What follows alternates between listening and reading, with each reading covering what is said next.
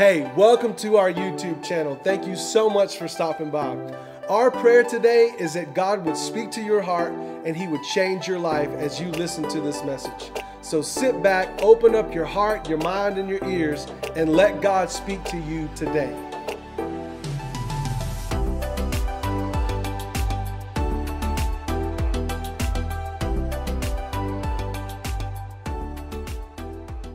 I want you to get your Bible, turn to John chapter 1. We're going to try to answer a question that I think is a difficult question to answer, because when we ask it, we feel so, as believers, asking this question makes us feel we're asking it from a very dark place, and we feel bad for even asking it, but we have to ask it sometimes. And the question is, are you the one? This is the question that John the Baptist asked Jesus on the darkest days of his life. Jesus, are you the one?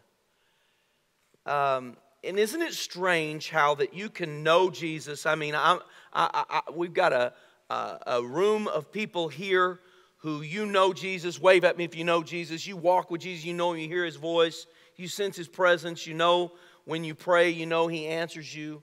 But isn't it strange how that you can go from one season in your life where that you're just sensing the presence of the Lord and you, man, I mean, you're just on fire for God. You sense His presence, you sense His anointing, you know He's answering your prayer, and you go from just knowing that He's real, you know that He's God, you know that He is the creator of all things, and you just have this tight relationship going with Him where that you're just sure. You go from that to the next day wondering if He even is alive, if He even really exists. And then when you get to that place, you say to yourself, how did this happen? I mean, yesterday I was so sure. Yesterday I was so on fire for God, and yet here today I'm like, I don't even know if God's real.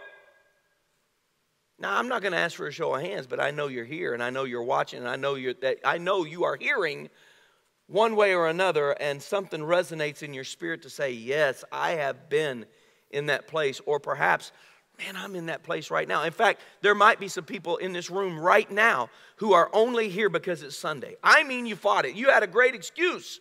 You had a really good excuse today not to come. You said, man, the weather's bad, roads are bad, but I'm going to go to church. I'm going to go not because I really want to. I'm not going because I'm really excited about. I'm going to go just because it's what I do. It's Sunday. I don't feel anything. I don't expect anything. I don't really know anything. But I'm going to go because it's Sunday. Now, I'm not asking for your hand, but I'll tell you right now. I know you're here. Either here today or you have experienced that. And if you haven't, that you will. Even those super spiritual giants among us who think they will never have that kind of a day. It's coming. It's coming. So,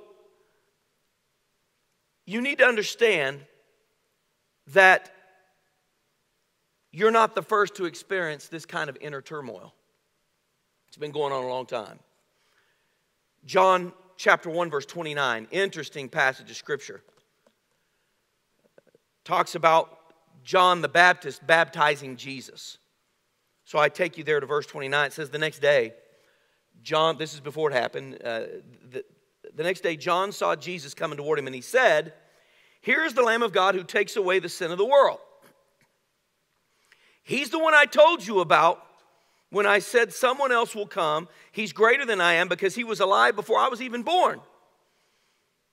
And then he makes this statement, verse 31, that I'm going to use this term, bumfuzzles me. Because remember who's talking now, it's John the Baptist. John the Baptist says, I didn't know who He was. But I came to baptize you with water so that everyone in Israel would see Him. And I was there, and I saw the Spirit come down on Him like a dove from heaven, and the Spirit stayed on Him. But before this, I didn't even know who He was. There he says it the second time.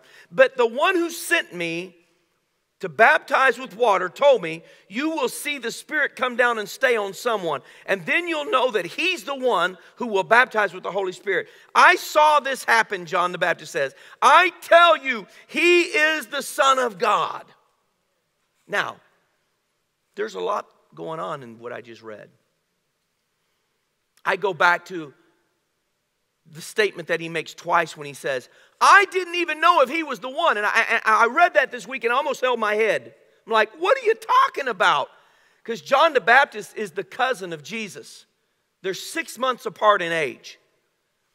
When Mary found out she was pregnant, she went to see her cousin Elizabeth, who was pregnant with John the Baptist. Remember?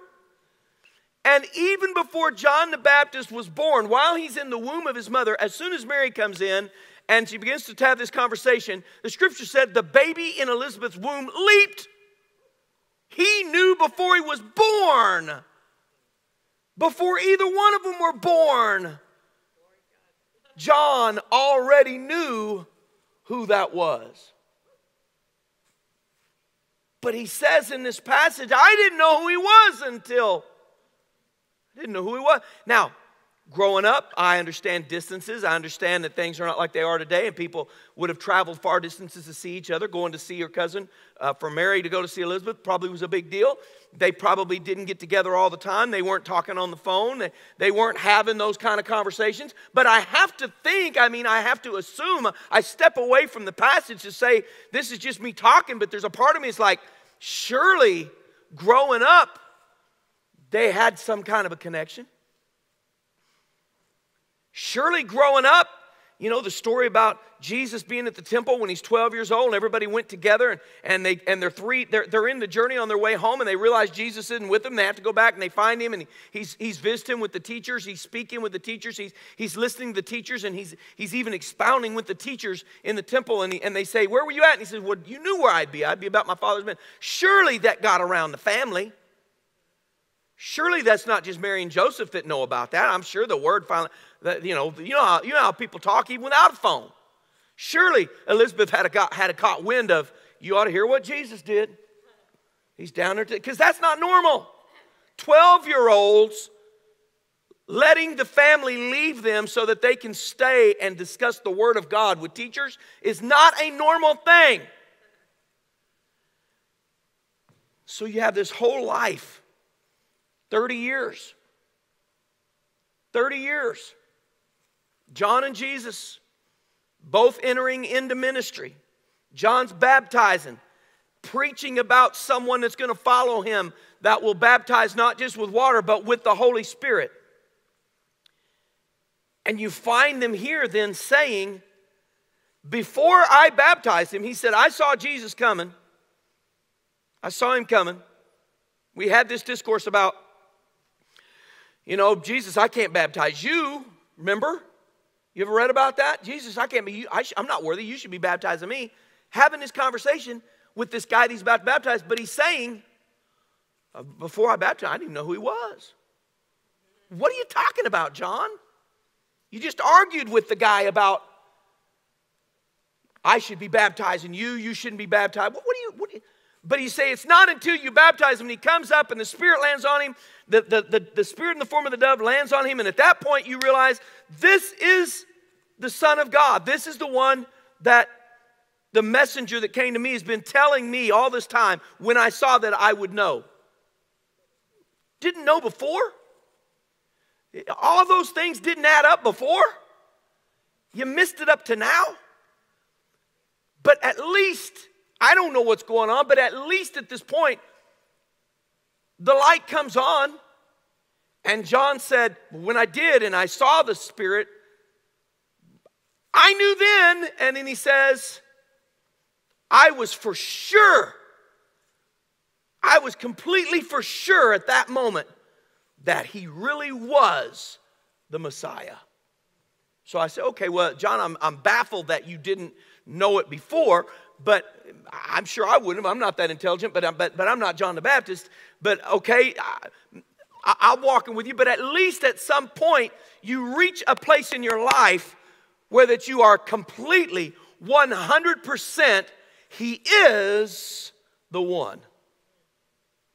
So surely, John, with me still? Surely, John, after all this, surely, John, that is at least, if nothing else, that is at least forever settled in your mind. He is who he said he was, right? And they both go their separate ways. John continues to point people to Jesus. Jesus, what's Jesus do? He goes out into the wilderness. He's led out by the Spirit, driven out by the Spirit in the wilderness, and he's out there and he's tempted. Remember, for 40 days, 40 nights, and all the temptations come. Then this is preparation for Jesus. So John's still baptizing. Jesus is out there being tempted. Jesus passes all the temptations, comes back into town, and starts rounding up disciples, and he starts doing his ministry. And both guys are doing their thing. John's over here baptizing. Jesus over here discipling, bringing in new disciples, and they're all doing their thing. And then Jesus actually begins to baptize, although the scripture said it wasn't really Jesus, it was his disciples. But the word gets around that Jesus' gang is actually baptizing more folks than John's. So they've got this going on now. Of course, all of the religious leaders are upset with both of them, hate them both, because they're leading people away from them to God. And so they're all really upset about this. But both of them go about their ministries until John gets put in a bad spot in Mark chapter 6, verse 17. It said that Herod had earlier married Herodias, the wife of his brother Philip. Now that's messed up. I don't care where you're from. I'm not even going to name states. That's still messed up. You don't marry your mama. You don't marry your sisters. You don't marry your children. You don't marry your sisters-in-law or your mothers-in-law. You don't do all that. But he did. And John told him, it isn't right for you to take your brother's wife. So in order to please Herodias, Herod arrested John and put him in prison. So here we go. Jesus continues on. Now John is sitting in prison. And then it happened. John the Baptist. Let's talk about that for a minute. John the Baptist was really John the human being. John the Baptist was really John the normal guy. The regular person. No, John was a superhero. It was like John the Baptist, Superman, and Batman. Nope. John the Baptist was just a guy named John who got a nickname of being the Baptist because he baptized folks. He was on the right track. He understands truth. He knows Jesus is coming. He preaches truth, points people to Jesus, doing what any of us would do. And in the midst of it, he's baptizing folks, and he gets this nickname of the Baptist, John the Baptist. But he's not anything special. He's a regular human being, just like us. He's just doing what God called him to do. So John the normal, John the regular, John the human being is sitting in prison, and Jesus, meanwhile, is having revival. And John is hearing about it.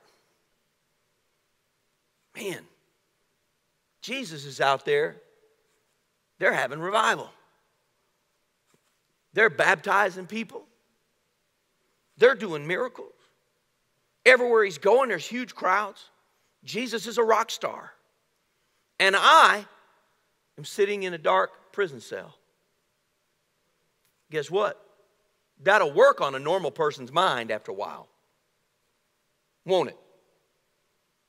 How come I'm sitting in here?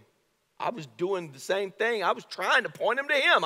And you'd think that I don't get it. You would think that this would be my most pivotal moment. This would be my time. And yet, I'm sitting in a dark, dingy dungeon, and they're out there breaking off fish and loaves. I mean, they're having a party. You know how we can get sometimes. Somebody else, something going good for them, it's not for you, and all of a sudden you realize you're talking bad about them. You didn't know you were. Here I am over here, can't pay my bills, and such over there's got a big race.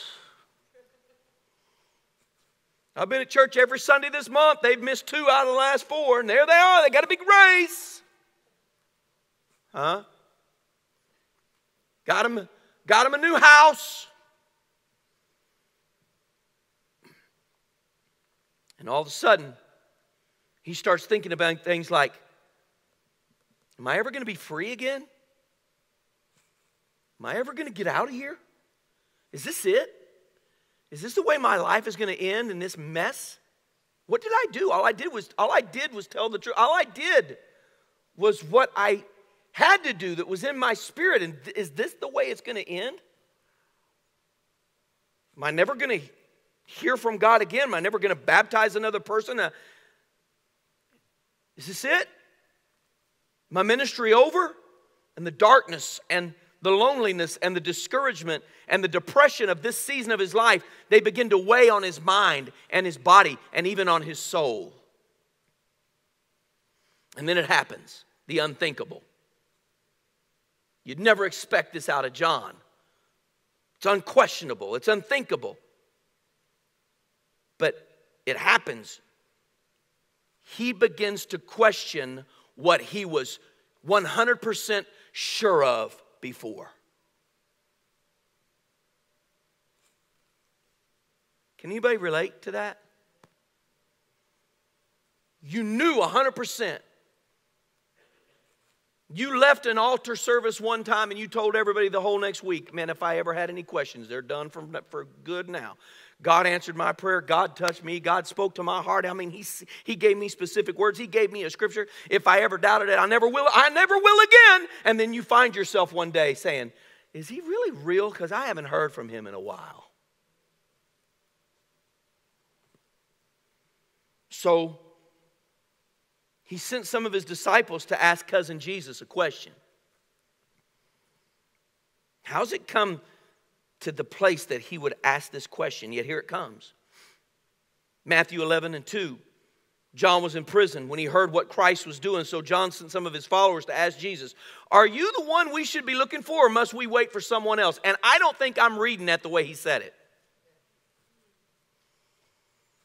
Because in the state of mind, I'm not trying to put words in his mouth. I may find out someday I was completely wrong, that he was sweet and happy and kind. And he was like, ask Jesus.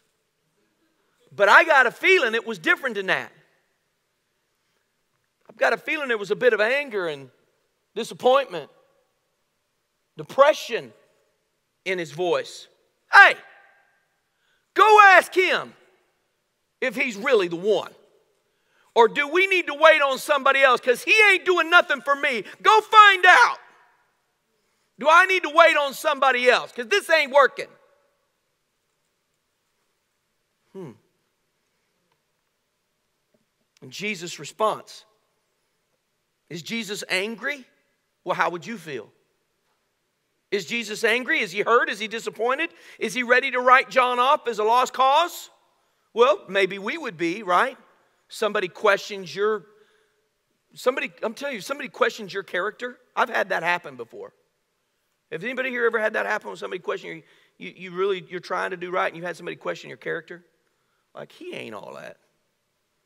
He stands up there in front of everybody and runs his mouth every Sunday. But that sucker, he's a dog. You know? You ever had anybody do you like that? So Jesus, what's he going to say? How's he going to respond to this? I love John, John chapter 1, verse 16 and 17. I want you to hear this. This is what it says. Because of all that the Son is, we have been given one blessing after another. The law was given by Moses, but Jesus brought us, here it is, undeserved kindness and truth. Ooh, how many people in this room have said, I've been a recipient of undeserved kindness and truth from Jesus? I have. I'm going to wave I can't get the other foot up, but I need to get them all up. I have been on more occasions than I have digits to count. That's our Jesus. That's our Savior. That's our good God. So Jesus replies. He sends back a messenger to John through the messengers that come. He sends back a message. It's in Matthew 11, verse 4. Jesus answered, he said, "Go tell John what you've seen and heard. The blind are now able to see. The lame can walk. People with leprosy are being healed. The deaf can hear. The dead are being raised to life. The poor are hearing the good news." So his answer is, yes, I am, and there's the proof. But there's more. He says in verse 6, "And God will bless everyone who doesn't reject me because of what I do." Now you got to understand something about that word reject, because you need to understand what Jesus was saying. The word reject there means this is a person who will not hit against or stumble over some obstacle or thing that they may meet with in the way. Did you get that? Do I need to say it again? I'll read it in the verse. God will bless everyone who does not hit against or stumble over some obstacle or thing that they might meet with in the way because of what I do. So the answer was, yes, I am who I said I was, number one. But number two, yeah, John, I am who I am who I said I am, but don't let this situation trip you up. That's what he's saying. Answer number one, yes. Number two, don't stumble up, trip up, reject, fall, quit. Hang on. And then the third thing that Jesus said is not even in that verse. The third thing Jesus says, and I want you to hear this, happens after the messengers leave to go tell John the first two. Ooh, it would have been so cool if John could have heard number three. It'd be so cool if you could hear number three, but many times you don't get to hear what Jesus thinks about you. If he could have just heard it. So he's going to have to believe it in faith.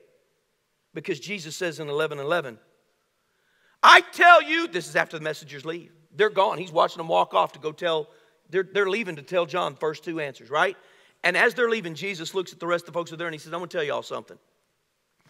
No one ever born on this earth is greater than John the Baptist. Now, he said, whoever's least in the kingdom of God's greater than John, but nobody's ever been, wow. Now, John wasn't feeling that way about himself, was he? Had somebody asked John that day, what do you think Jesus say about you? Well, he'd probably say I'm a disappointment.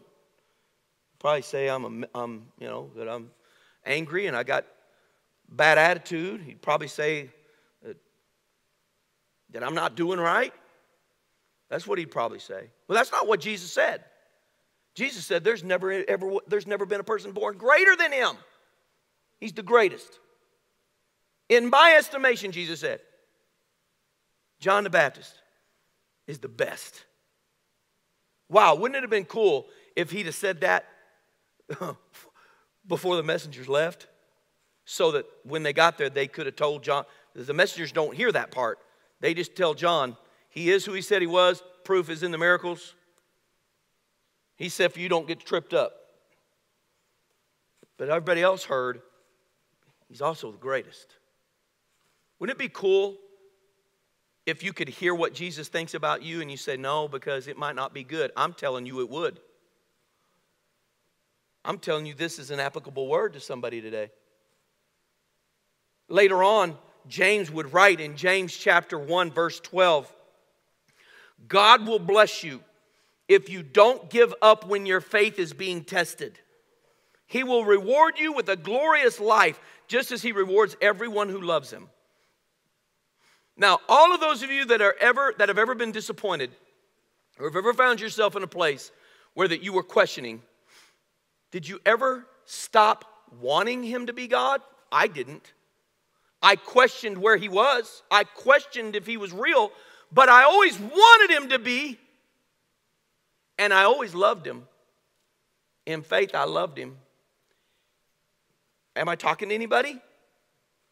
So the scripture says to those of you who have had those questions, but yet in your heart you've always tried to believe, you've always wanted to believe, you've always loved him in hopes that that love was real, that he was real, but it was always, in you it was always, the scripture says, He will reward you with a glorious life just as he rewards everyone who loves him. Regardless of how you feel, what you said today, how you think, what was your latest test? So there it is. I mean, I want you to hear this statement. Your faith being tested does not mean you are failing. Did you hear that? In fact, your faith will always be tested at times. And guess who it is that will be behind that testing? The one who knows you need to be strengthened in your faith. The one who loves you, the one who is for you, the one who exists, the one who still does everything he said he can do. That one is the one who will test you. Why would he test me, Pastor? Because he wants your faith to be stronger. He will test you. So it doesn't mean that when you're being tested, you're failing. It means when you're being tested, you're loved. It's powerful. So God is going to allow the testing of your faith. Is your faith being tested right now? Have you gone from shouting to crying? In fact, I asked this question. There's some of you that are hearing this right now from wherever you might be that have gone from successful ministry, whatever that might have been. I'm not talking about pastoral, but I'm talking about have gone from successful, fulfilled public ministry, maybe at your job or in your home or wherever it might have been. You've gone from successful ministry to sitting alone in a dark place. If you've ever done that, this is you in this story. Who at one time you're saying, man, I was doing this ministry and it was doing well and it was successful and I was having the opportunity to minister to people. I was seeing good things happen. Now all I do is just sit in this dark place. I have no influence. Nobody's talking. Nobody's asking me. Nobody's using me. I used to refer to that as sitting in the stairwell. I've been in ministry before where I sat in the stairwell. I'm in a group with a bunch of other pastors and we visit. And I used that statement one day, and it was several months ago when I told them what that meant. And one of the guys brought that up. It had been several months since we talked about it. One of the guys brought it up in our last meeting. He said, man, any of you guys been sitting in the stairwell? He remembered me talking about that. Because sitting in the stairwell is when you just get tired and you get hurt and you get discouraged and you find a stairwell somewhere and you sit there with the door shut in the dark, wait for people to go home. I used to do it at a church I was at. I would sit in the stairwell with the door shut and the lights off, and I'd hear people running up and down the hallway hollering, is he here? Have you seen him? I need to talk to him. I knew there was a line forming out there. They wanted something from me, and I was just so tired. I was just done with them. I mean, I loved them, but I was just done. And I would say, dear God, why don't they go home? I've been sitting here for 15 minutes in the dark stairwell. Go home! Like, have you ever gotten like that? Am I the only one? Like, call me tomorrow. I'm done. I'm tired. I'm done. I just sit there in the dark. I'm just sitting there like, oh, my land. And I could hear him running back and forth. I hadn't found him yet. Have you found him? Have you seen him? Nope. I'll find him in a minute. I'll tell you when I find him. I'll tell you where he's at. Golly, you're not going to find me. I mean, this is a good spot. I've been hiding here for a long time. You're not going to find me. Go home. Go home so I can lock up. Come on, I'm being honest with you. I'm being honest with you. Have you ever been there? Have you ever been there? You say, well, yeah, I was in my own house and I mute the TV and I turn off my phone and I turn off the lights and I wait for them to leave the door. You say, Pastor, that sounds like you know how to do that. Yeah, I've done that. Lots of times. They're at the door and I just, like, well, I don't think they heard the TV, so you mute it. And then you kick off your sandals because they make noise, and then you slip off into the bedroom and wait for them to leave and watch out the window until their car drives away. You're like, that's not very nice. I'm not coming to your house anymore. And I'll be like, well, you might be the one I was hiding from.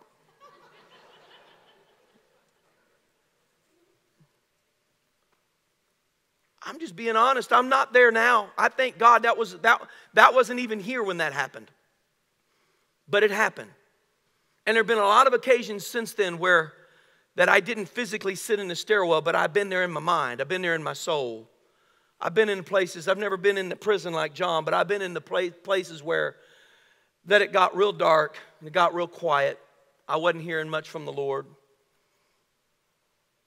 I got real discouraged, got depressed. I think I've even been depressed. I don't know, nobody diagnosed me, but I think I was. And during those times, you can find yourself saying, God, I don't know why I'm not hearing from you. I feel like I just pray and I used to hear the old timers talking about that. I pray and it just like it hits the bottom of brass clouds. Huh? Anybody? Am I talking to anybody? This was John the Baptist. This was John. If you're sitting in the stairwell right now in your life, if you find yourself sitting in a dark place, if you find yourself thinking, I don't know if this is ever going to get better. I don't know if God's hearing my prayers. I don't know if this is ever going to change. I don't know if I'm going to die like this. I don't know. I don't know. If you find yourself then in that place, then this word is for you. And here it is. And this is the conclusion. The three things that Jesus said to John are the three things this living word, being Jesus, is saying to you. Number one, He is still God, if you're asking. He is still God. Just look at the proof all around you. And you say, yes, I know. I acknowledge that because I am seeing that. Number two, don't let this situation trip you up. Pastor, I'm really struggling with that. I feel like I've already fallen. I'm already on my knees. Don't let this situation trip you up to the point of discouragement and quitting. My pastor, Don Hutchings, always used to say, and I loved it when I was at Evangel Temple, he used to say, you can't lose if you just won't quit. You can't lose if you just won't quit. I love that. And number three, remember, this is big, write it down. You are still the best in His eyes. And He loves you, and He's proud of you, even when you're in these places. I want you to remember something else, and I want you to take this as I feel a promise. God is going to bless you again. This dark place that you're in is not permanent. Don't give up. He said that He is going to reward you with glorious blessings just as He rewards everyone who loves Him. That's me quoting Scripture. Just as He rewards everyone who loves Him. Pastor, I'm struggling, but I still love Him. I can go back in all of my dark seasons, all my struggles, all my stressful situations, and I realize as I think back through them that I never stopped loving Him. I wondered sometimes if He knew where I was. I wondered if He was going to listen to my prayer. I wondered if He was ever going to come to my rescue again. But I never stopped loving Him. I never once stopped wanting Him to be who He said He was. That never changed. And He has always come to my rescue as a result. And He's always rewarded me in spite of my shortcomings. And He's always blessed me even though I was struggling. It's the same with you. You know the things I'm saying. You just need to be reminded, as John was reminded by Jesus that day, when he said, Jesus, are you the one? Yes. And you know it deep in your heart. You know it. You know it. You know the answer. You don't like the place you're in. I say be encouraged. You're like, all right, I receive it. I want to be.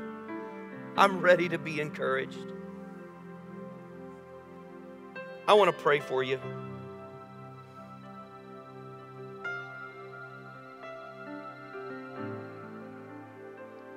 It's a difficult thing to acknowledge when a word is for you. I understand that. But I feel like that there are people watching us right now that in their living rooms or in their bedroom or in their kitchen or maybe at a restaurant, I don't know, a coffee shop, wherever they're at, maybe in another place around the world right now. Guys, I have a feeling that there's people like that right now that are sitting somewhere with tears running down their cheeks thinking, what's going on with me? Why am I doing this right here? This is a universal word to the church. This one translates and needs to happen worldwide. People need to know, and I know that it's difficult, but I'm asking if that's you.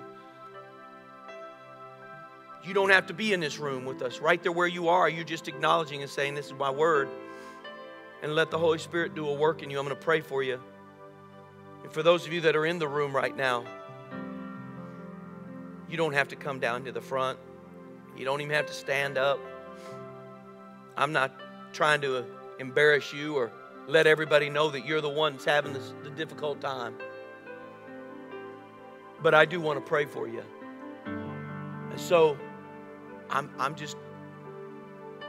don't even need you to raise your hand. I don't need that. I'm not going to go out later and write down 15 people raised their hand when I gave an altar call. I don't need to know that. I just want for you to receive this word and to receive this prayer and to be encouraged today. I'm not going to need you to raise your hand. I'm going to get to see the fruit. I'm going to get to see the fruit of your life as you exit this dark place. That's all the proof I'm going to need.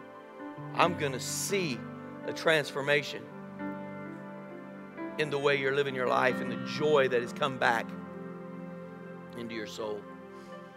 So if this is your word today, you don't have to acknowledge to me in any way, but right there where you're at, acknowledge in your spirit. Just say to the Holy Spirit right now, this is my word. This is for me. And God, I'm going to receive this prayer. And I'm going to pray for you right now. Lord, this is your word. John the Baptist was the one that you sent. He was the forerunner. This was an important ministry. And yet he struggled just like all of us. And when he did, you weren't angry. You didn't throw him out. You didn't cast him aside. Instead, Lord, you just encouraged him. You were okay with his faith being tested. It just simply, in the end, strengthened it even more. God, you're not afraid of our questions. You're not afraid of our confusion. You're not afraid of the times when we doubt.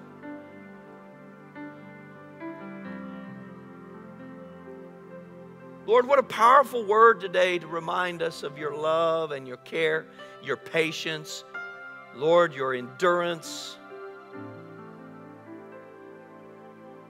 I thank you for what you said to John and you say to us today when we ask that question. You say, oh yeah, I am who I said I am. All you got to do is look at the miracles around you. Yes, I am.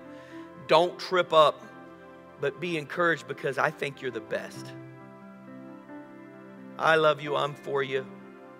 And I'm going to bring you through this. Thank you, Lord, for that confirmation. Thank you for restoration. Thank you for healing.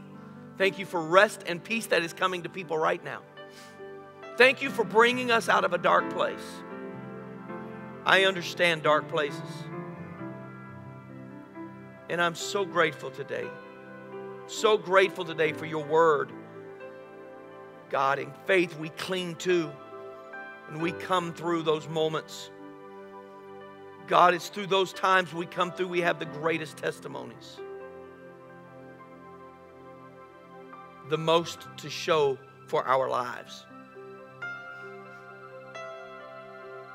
Nothing ever great came from easy.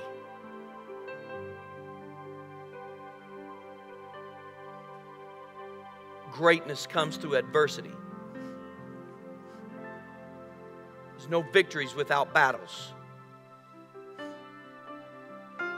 And faith is weak when it's not stretched.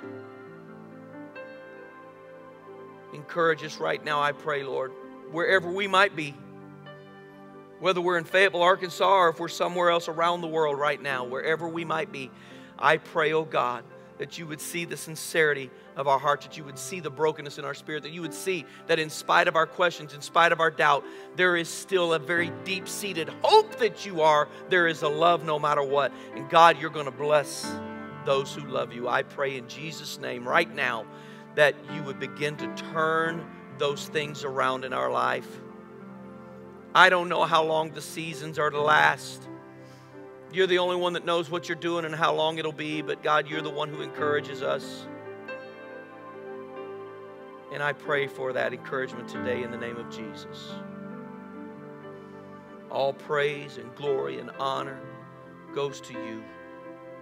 I love you, Lord. I'm so grateful to you. I'm so proud of you.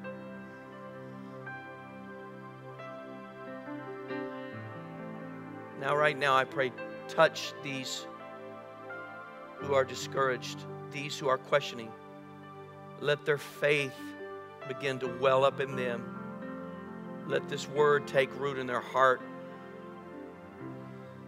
Let them just grow stronger and stronger and give them a great testimony as a result of this season.